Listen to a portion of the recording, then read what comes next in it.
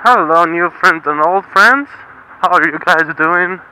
Today we are on a special mission, guys. If you follow my Instagram, you might have seen this picture. Yeah, that's my tire and that a screw in it. And the screw is still in there, by the way, so the tire is kind of holding air for now. I'm actually taking it to the tire repair shop so they patch it for me because yeah, I don't really have the tools, and apparently it's not even expensive for them to do it, so I'm just gonna see how it looks like, and that's about it. But yeah, what an irony, you know. I was going off-roading just the previous week. I was panicking about my tire popping. And here I am 1 week later. Whatever. I'm kind of taking it easy since, you know, I have a hole in my tire.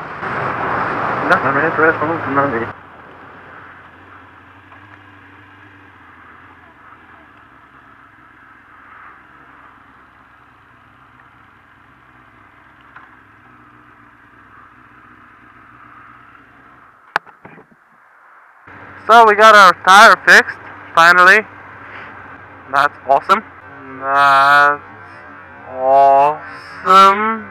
I'm not really sure what to do because, like, everyone on the internet is saying that if you just patch a tire, it's not worth the shit, and that you should buy a new tire, like, ASAP.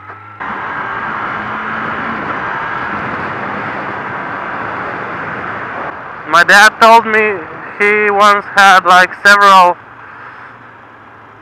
patches just like this in his truck. He used to drive a truck, you know, the big ones, lorry or whatever you want to call them, and like he just didn't buy a tire, you know, and it was fine.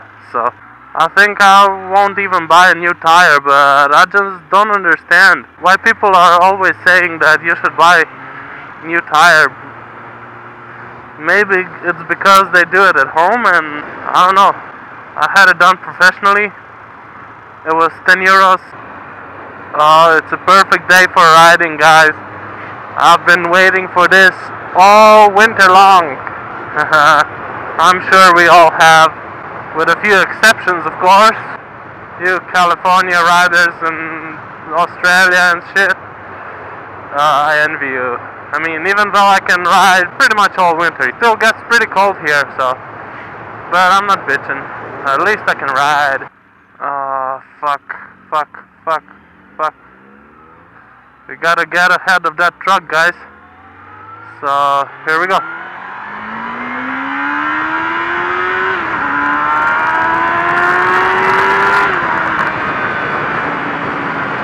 Yeah! Mission accomplished! So here it is. I tried to wheel in my bike the other day and the rear tire just spun out. It was pretty scary, but I live to tell the tale, so that's, I guess, important. I don't know if the road was bad or tires are bad or some shit like that, but I kinda shit my pants a little bit on that one.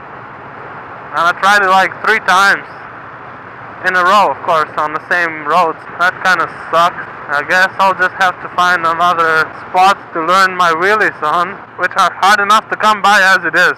Oh, and some more trucks. We'll get ahead of them. No worries.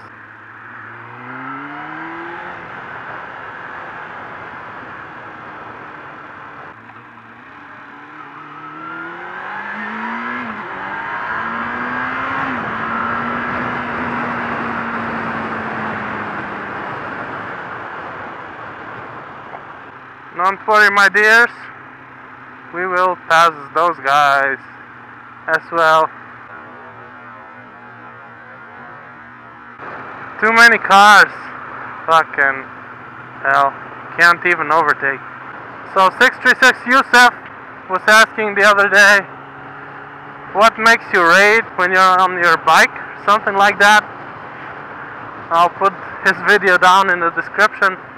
And this right here is what makes me rage the most when I'm on my bike, like always. It always gets me.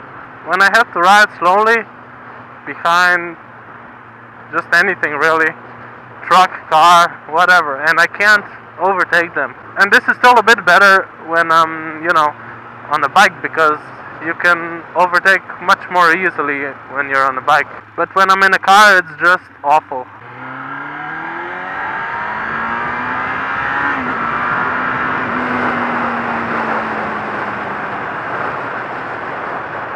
So this is the reason why we're going so slowly, guys.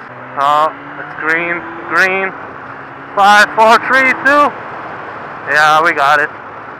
No worries. Funny enough, this is the only crossroads left in Koper that still has a set of traffic lights on it. They've rearranged all the other crossroads into roundabouts like this one. Like all of them.